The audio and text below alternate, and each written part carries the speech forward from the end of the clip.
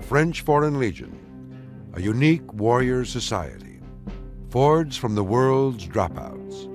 Legionnaires have tested themselves against the deserts of North Africa, the jungles of Indochina, and many hellholes in between, ready to bet their lives in starkly dangerous missions, their only payoff, survival.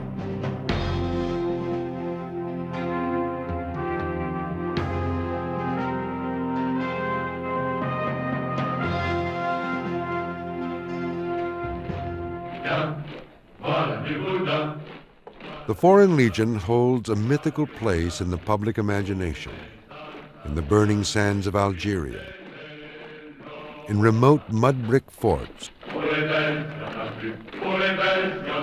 on grueling marches through scorpion-infested valleys. They fought on year after year against a fierce and determined Arab resistance. In North Africa, the Legion first carved its legend, one of glorious last stands, and as a sanctuary for the world's romantic rebels.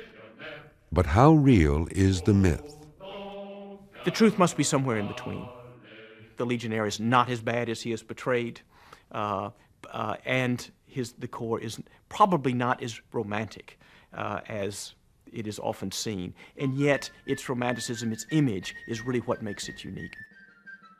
These are people drawn from all corners of the earth, from all walks of society. In many cases, they're social dropouts. So the Legionnaire is a man whom society has rejected. The idea that you can take that person and turn him into a disciplined soldier fighting for France, this is what makes the Legion unique in military history. From the very first, the Legion offered a home for the veterans of Europe's battlefields, who in the 1830s drifted to the taverns and back alleys of France. There, they became troublemakers, gamblers, and thieves. There were many old soldiers, ancient soldiers that were that became civilian, that were turning around the street of Paris. People sitting in cafe doing nothing are always potentially dangerous. On March 9, 1831, France's King Louis Philippe ordered the creation of a new regiment made up exclusively of non-Frenchmen. The purpose was clear: to rid France of foreigners. The Legion was a social dustbin. That was what France wanted it to be. Get these guys out of France. They were causing chaos. France was in the middle of political turmoil. Ship them to Algeria. What the Legion did with them, they could care less. Get them killed, it didn't matter. Military service in Algiers in the 1830s was extremely hard. The land was hot and arid. Soldiers died in large numbers from disease. And so it was in North Africa that Legionnaires first tested their mettle. When they started the war in Algeria, they were accustomed to war in Europe, and they changed totally going to Algeria.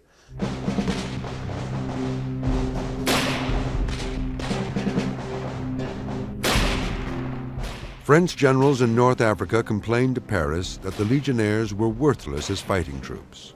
They lacked discipline. They deserted often. They even sold their equipment to the enemy. The generals wanted the Legion disbanded. But France had colonial ambitions in Africa.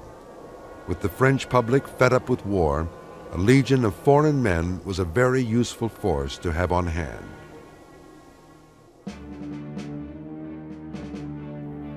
Though the Foreign Legion at first tasted defeat, it toughened them. Soon they would earn their reputation for mad bravery at the fortress city of Constantine. Eastern Algeria is a very bleak place, but there in the middle of this bleakness stands this rock upon which Constantine is built. It is in a bend of the river. On three sides, it is sheer cliff walls upon which the walls of the city are built. It is approachable only along one narrow passage. The ruler of Constantine was Ahmed Bey. The French had a score to settle with him. Ahmed Bey had tormented the Legion and the French to death.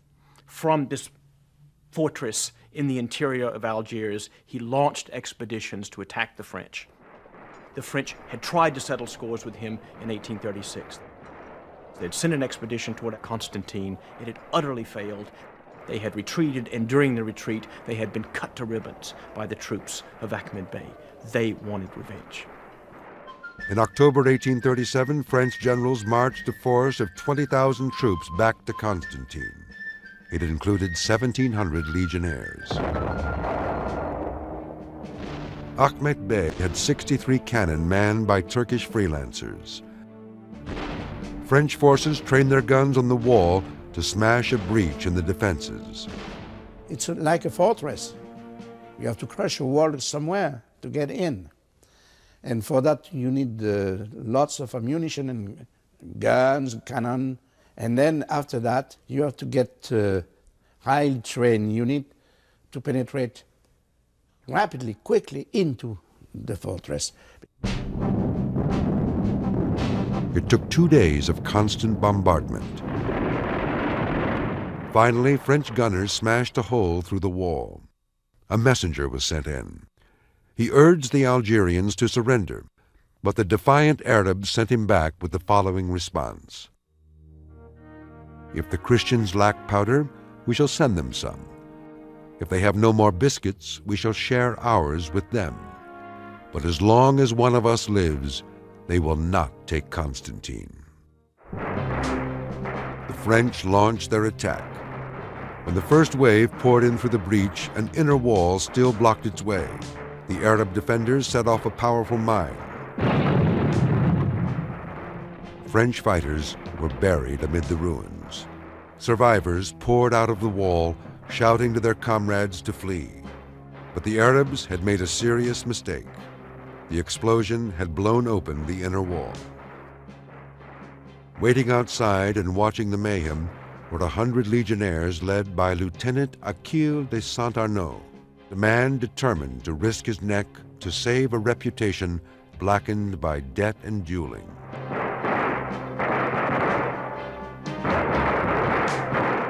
Saint-Arnaud hurled his men into the breach. In letters to his brother, Saint-Arnaud recounted how he and his men stormed through the narrow streets. What a scene, brother, what carnage. The blood flowed down the steps. Not a cry, not a complaint escaped from the dying men. We killed and died with this hopeless rage that makes you grit your teeth and consigns the cries to the bottom of your soul. This is the first moment when the Legion really performs effectively in battle. This is the moment when they show a glimmer of heroism. Despite the success at Constantine, French generals remained contemptuous of the Legion. One of its harshest critics was Thomas Bugeaud, who was named Governor-General of Algeria in 1840. He hated Algeria, and he hated the Foreign Legion. If he had had his way, he would have disbanded it altogether. But Paris was not about to do away with the Legion, because every dead legionnaire was a Frenchman's life spared. Forced to keep the Legion regiments, Bugeaud trained them mercilessly. Under his iron-willed command, the Legion began to look like a real fighting force. By 1860, the Legion had been transformed. The march or die reputation began to be formed.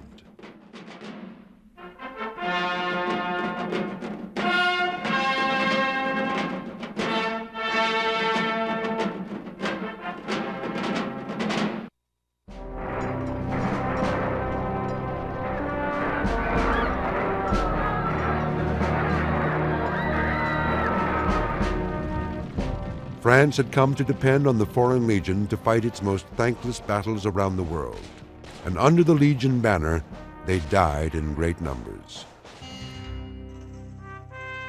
The most famous of the Legion's slow marches into the arms of death took place at a remote mountain pass in Mexico, at a village called Cameroon. The year was 1863. Mexico was in turmoil. France decided to send an army to assert French influence. a French convoy set off from the coast, carrying ammunition, arms, and 3 million francs in gold for French units besieging the town of Puebla. Captain Danjou, who was the administrative officer of the battalion, said, well, I took command of the company and will escort the convoy that will bring the money to the soldiers besieging Puebla. Captain Jean Danjou was a hardened veteran with many scars to show for his bravery, including a wooden hand which he used to lead his men into battle. With a meager detachment of 62 men and 2 officers, he set out for the hills. They knew this was not a sure, safe mission, and they knew that they probably would have to meet a Mexican guerrilla. Sure enough, Mexican rebel leader Colonel Milan and several thousand fighters were waiting in the hills. As Danjou's detachment reached the remote mountain village of Cameron, Milan attacked. Danjou ordered his men to take up defensive positions in an abandoned farmhouse. Within a matter of hours, over 2,000 Mexican infantry, cavalry, and guerrilla troops surrounded the farmhouse. Danjou realized that the odds against him were absolutely hopeless. However, he wanted his men to go down fighting. He gathered them all together and he asked them to take an oath that they would not surrender. Then, in a volley of lead from the Mexican guns, Danjou himself was shot in the head. His wooden hand fell from his lifeless arm. Almost all the legionnaires were down. In one corner of the hacienda, which had been set on fire by the Mexicans, there were still 5 legionnaires who were holding out. Rather than surrender, they fixed bayonets and actually charged out into the Mexicans, who cut them down in a hail of gunfire. When Milan comes up, he finds his soldiers are about to finish off all of the wounded and captured legionnaires. He stops them from doing that. He looks around, he said, is this all that's left? Is this all that's kept all my troops at bay for the whole day? And when told, yes, this is all that's left, he says, these are not men, they are devils. The battle went down in Legion history as its greatest example of brave sacrifice.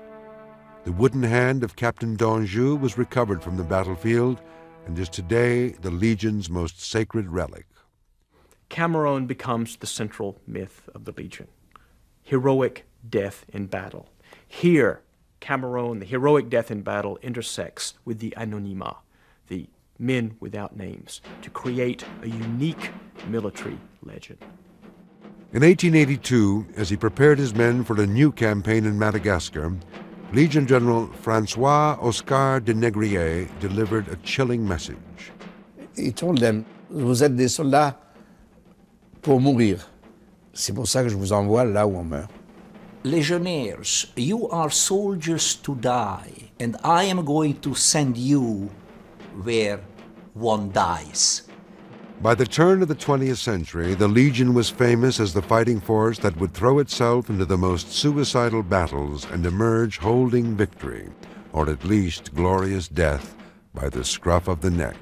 This is what James Jones in his book, The Thin Red Line, called the Thin Red Line, is when fighting soldiers cross a line where they already consider themselves dead. Then they don't have to worry about dying. And I always thought that there was a majority of the people in the French Foreign Legion really didn't care if they saw the sun come up the next day. The legend of the Legionnaire as a flawed hero unfolded. He was the deposed prince, the defrocked bishop, the banker caught with his hands in the till. He was a common criminal who redeemed himself in his own blood. And of course, the man wounded in love, who vented his pain on foreign battlefields. And it was a place that these people would go when they had failed elsewhere and find rehabilitation, find redemption in the service of the Legion. Crucial to molding a Legionnaire was the creation of a new identity. As the new recruit entered Legion barracks for the first time, he left his old name at the door. Once you went over that line, then your past was protected, and you could change your name also, and you can change your nationality. So you could say whatever you wish to the outside world. You will be now a legionnaire, different than who you really were.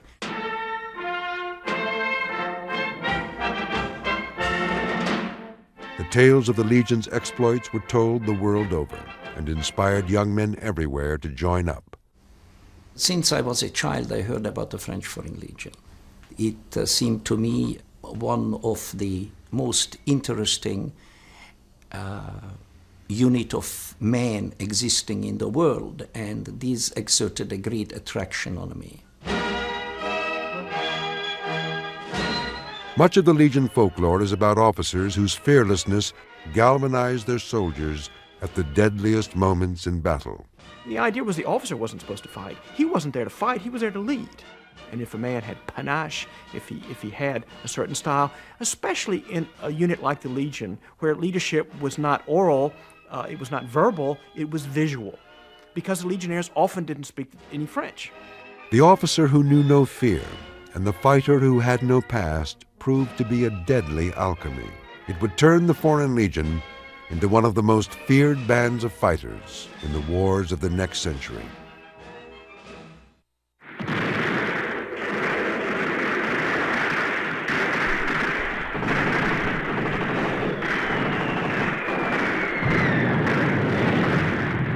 At the start of many wars, nationalist fervor and the thirst for adventure can overwhelm the fear of death.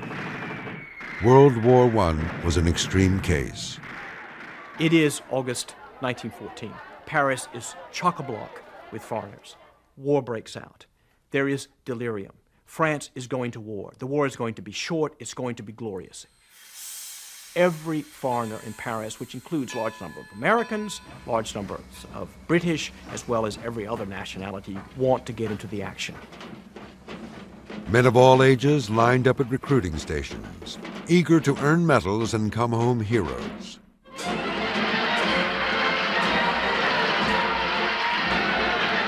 "44,000 men from 51 nations joined the Foreign Legion. When these new volunteers joined the Legion, there was a culture clash. These old Lascars of Africa, veterans of colonial wars, covered with tattoos, with wounds, with scars, all of a sudden met the sort of middle-class, idealistic volunteers. These two were destined not to get along. There were fights, there were arguments, there was a gulf of dissension between the two groups. The dislike the old warriors felt for the new volunteers was tempered by the flames of battle.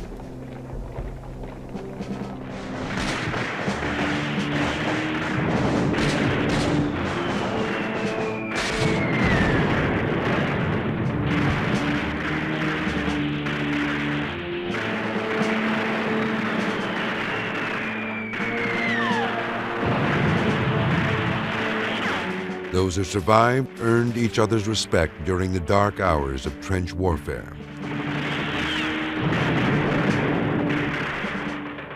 Every unit had to adapt to the new conditions of trench warfare. What happens in the Legion is that the Legion adapts better than many other units because the Legion is institutionalized, socialized into this idea of personal bravery is important. Don't think about living to fight for another day, attack, and we don't care if we live or die. One of the deadliest battles of World War I was the Battle of the Somme. There, 1,264,105 men died on both sides. It was to this huge body count that American poet and Foreign Legionnaire Alan Seeger added his name. In the Legion tradition, he had already accepted his own death. In a poem written shortly before his last battle, "But I've a rendezvous with death at midnight in some flaming town, when spring trips north again this year, and I to my pledged word am true. I shall not fail that rendezvous."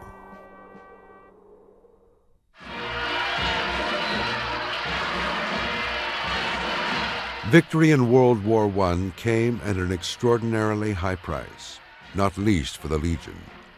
Over 31,000 legionnaires, a catastrophic 70% of their total number, gave their lives.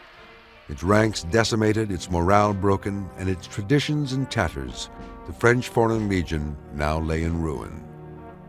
The Legion commander between the two world wars, Paul Rollet, was determined to revitalize his beloved corps. The Legion was not doing well in the interwar years. The old corps had been utterly destroyed in the trenches of the First World War. Different sorts of recruits were coming in, very young recruit, often very ideologically motivated. You had many Jews coming in, many anti-fascists coming in. That was not the sort of person Rollet wanted. Rollet believed the Legion had become too much like other army regiments, that it was losing its identity. The way to save the Legion, he decided, was to return to its old traditions and its old romance.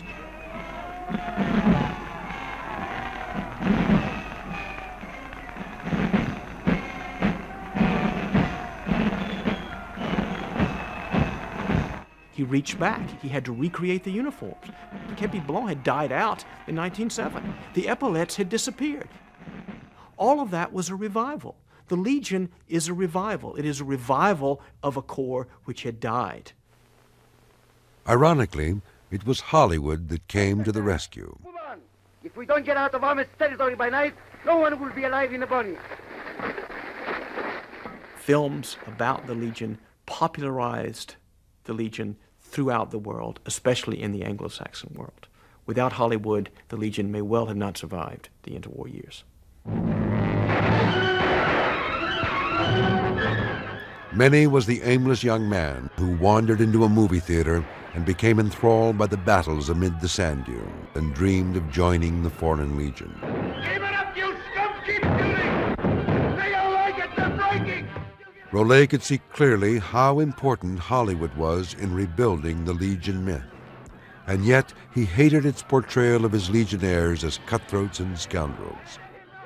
The Hollywood films offended Rollet for a variety of reasons. Usually, they showed the Legion officers in a very poor light.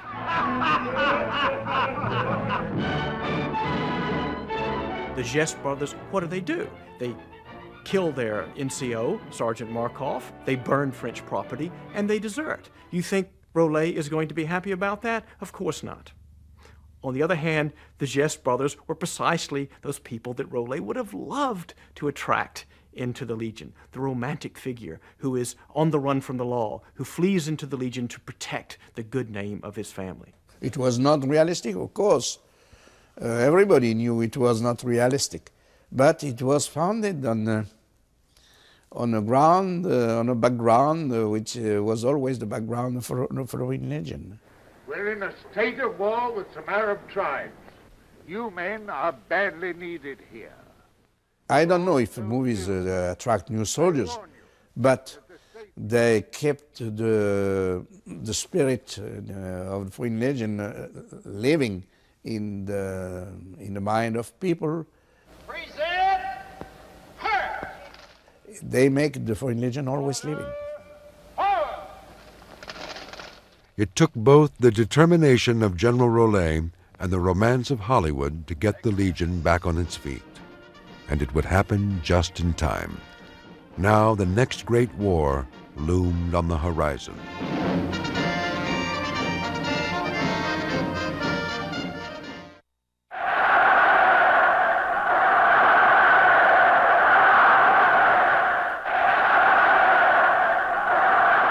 The social forces that propelled Hitler to the pinnacle of power in Germany seeped like a deadly gas across Europe.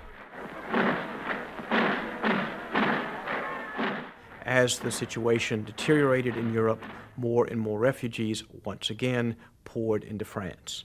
Many of them were Jews, communists, Spanish Republicans. Once again, what was France going to do with these refugees? The Legion, the traditional solution, put them in the Legion.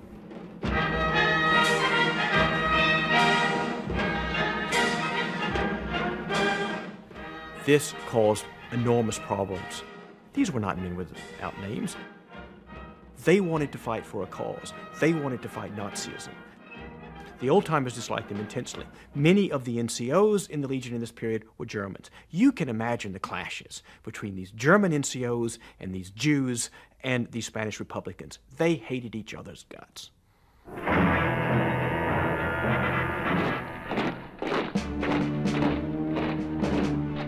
In June 1940, France capitulated to Berlin's demands and under Marshal Philippe Pétain effectively became an ally of Germany. It drove a wedge in French society and created two nations. The Vichy government that bowed to Hitler, Alors, enfants de la patrie, le jour de gloire est arrivé. and the Free French, led by General Charles de Gaulle. On June 18, 1940, General de Gaulle called for continued resistance to the Germans and formed the Free French Army. General de Gaulle appeals to all Frenchmen of the land armies, navy and air force, and all French specialist workmen in England to join him in continuing the fight against the aggressors. The split in France could not but divide the Legion itself. Almost every Legion unit decided to remain loyal to the Vichy government. One unit, however, made a different choice. The 13th Demi Brigade, which found itself in Great Britain during the fall of France. There they decided to rally to the Free French. The Legion 13th, when he first started out, was his only fighting troops. Only. And without the Legion, the Free French would be really nothing. They went to Africa, they fought in Eritrea against the Italians, then they moved into Syria. And it was in Syria that you had the fratricidal conflict between the 13th and the 6th Regiment. On June 20th of 1941, outside the Syrian city of Damascus, the 13th came face to face with a unit of the Legion's 6th Regiment, who were allied with the Nazis. It was difficult for the Legion to fight Legionnaires, Legion against Legion. Jack Hazy, a young American serving with the 13th, was among those injured fighting the Legionnaires of the 6th Regiment. I was in front command of the 2nd Company and got a burst of machine gun. 4 bullets came and ripped across my face and took away the jaw, cut my vocal cords, and that's why I talk this way for the last 50-odd years. I don't think they had really the will to fight us like we had to fight them, although they outnumbered us by at least 3 to 1. Hyped up, and so we had to win. We knew it, and we would win, and we did. When the ceasefire came in Syria, the Legionnaire of the 6th Regiment were asked to join the 13th Brigade to go on the fighting against Germany. Most of them joined the 13th Brigade. So there was only one Legion after that. What's the Legion about? The Legion is about risk. The Legion is about fighting and dying. The Legion is about sticking your neck out. There in the 13th, there was a number of people who were willing to do that.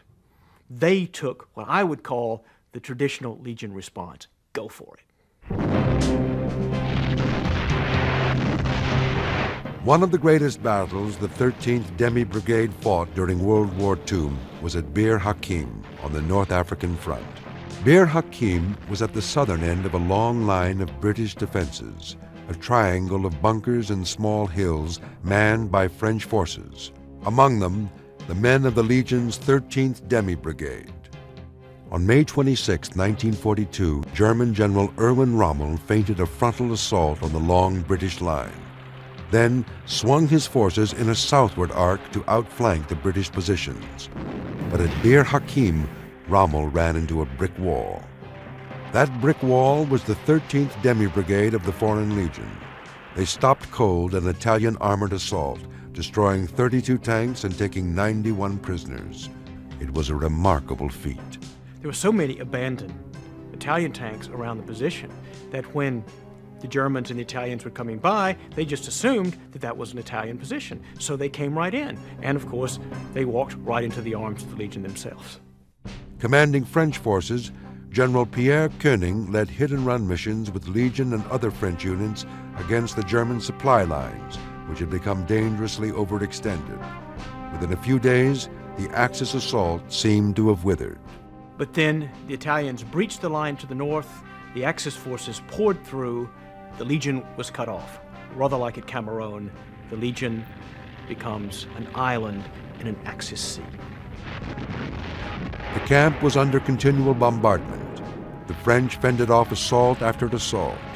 The Legionnaires held on under a withering fire, even as their supplies were running out. The Germans sent several offers to surrender and never wanted to surrender. And after 2 weeks of battle like that, they escaped through the night, through the minefields, and brought back in the British and French line all their equipment and people. It was the rendezvous d'honneur, a rendezvous with honor. Though ultimately forced into retreat by the Germans, they had stalled the Axis advance.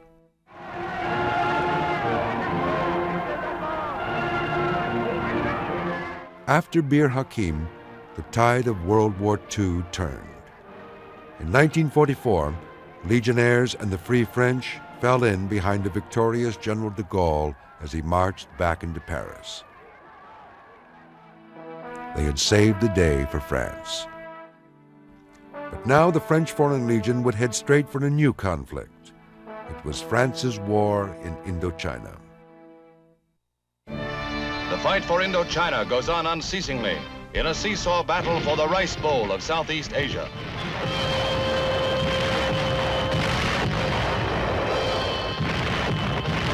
There certainly is no accident for the French Foreign Legion to end up in desperate situations, heroic events, because they are being sent precisely to those places where such action and situations can be expected. It was called the Dirty War. Vietnam, then known as Indochina, was still a colony of France. It had become a quagmire where French rulers grasped at the straws of a bygone colonial era. Many in France wanted to retain the colonies. But with public opinion divided, the government dared not draft French boys to fight in Indochina. This was a war for professional soldiers only. A unit of the famous French Foreign Legion goes into training at Algiers. Indochina was a destination that we at the Legion, when we were in North Africa, all dreamed of, because we knew there was action. It may be difficult to understand for some people why certain men want action.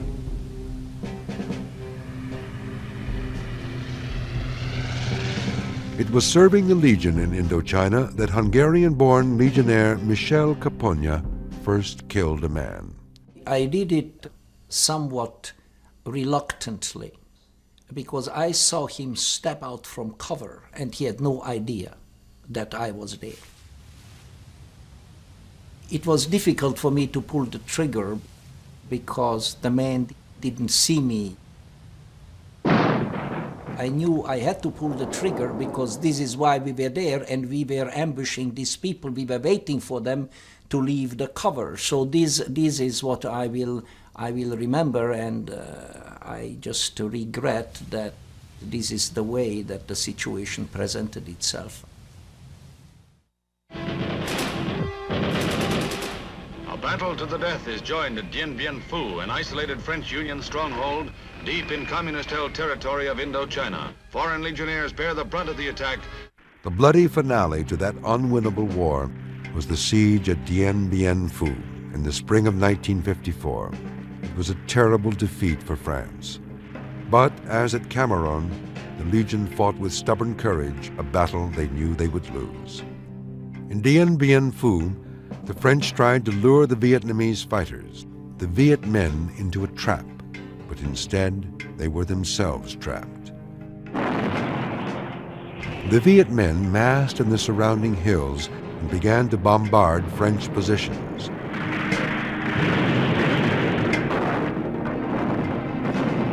French guns hammered back at the hillsides. Then the Viet Minh sent in huge waves of infantry.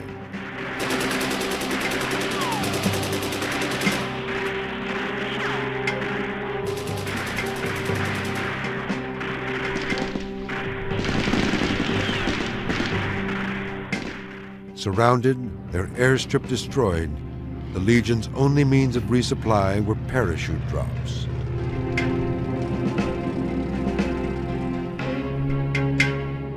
Paratroopers and Legionnaires rushed to the aid of their trapped comrades.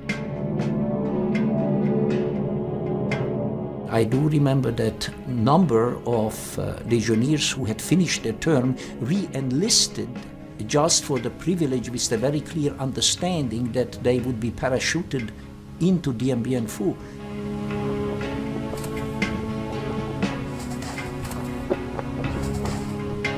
Entire battalions of the French Foreign Legion volunteered to parachute into Dien Bien Phu. And many people parachuted who never jumped in their lives.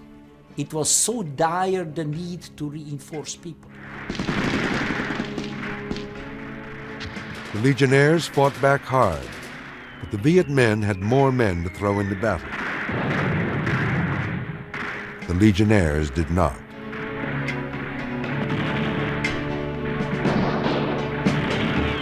An estimated 4,000 Legionnaires and paratroopers died at Dien Bien Phu. At 5:30 in the afternoon of May 7th, the last living Legionnaires surrendered. That was the final straw. 1 month later, France pulled out of Indochina for good. I had been fighting years and years in Vietnam. I did it because I was ordered to do it, and I did it on my best. As the Foreign Legionnaire I was commanding, we did our best, but we knew it was a senseless war. Indochina, Dien Bien Phu was, for the Legion, a stab in the back. The government had let them down, had not given them the resources, and then sold out Indochina at the peace table in Geneva in June 1954. The Legion was determined that their spiritual homeland, Algeria, would not be abandoned by the French government. They would fight to the last to defend Algeria. Legionnaires rode helicopters into the mountain stronghold of Algerian rebels this summer, hoping to crush the grave challenge to France's crumbling African empire.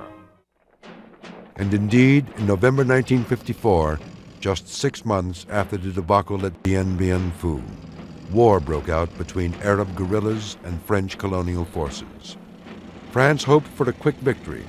Instead, the war dragged on. The guerrillas resorted to terrorist bombings and assassinations. The Legion struck back with torture and brutal reprisals.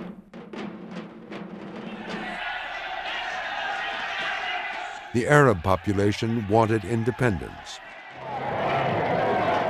The French nationals living there were determined their home would always remain a part of France.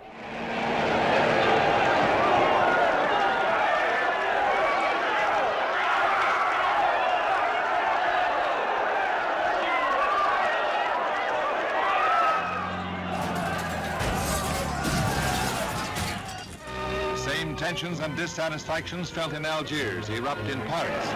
In 1958, de Gaulle had been swept to power, pledging to keep Algeria French.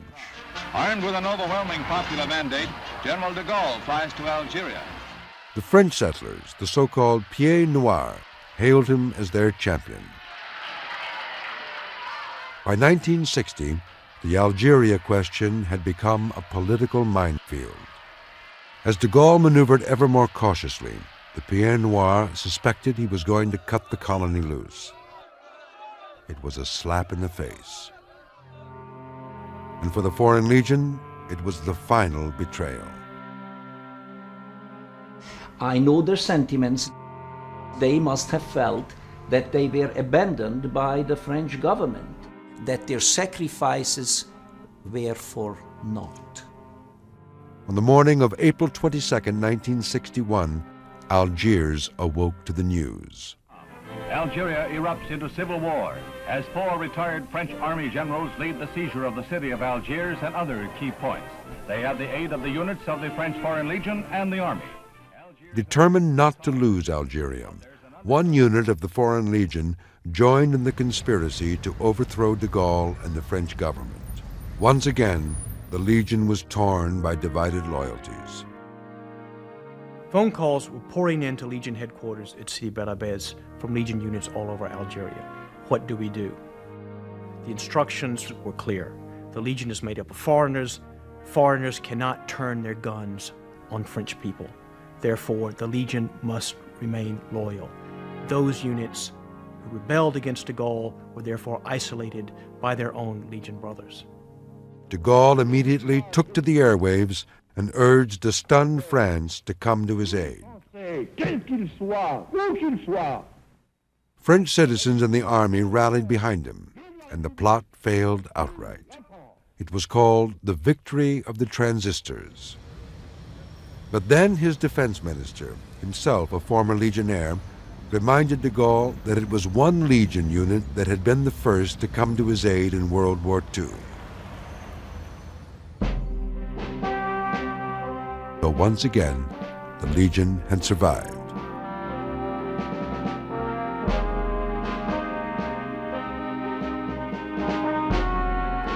They are lost in their country, no work, they don't know where to go, what to do. So they join the Foreign Legion because they are sure to find not a family, but a place where you can live and find other people with which you'll do something. Whenever there was danger, difficulty, controversy, questionable circumstances, they would send the French Foreign Legion.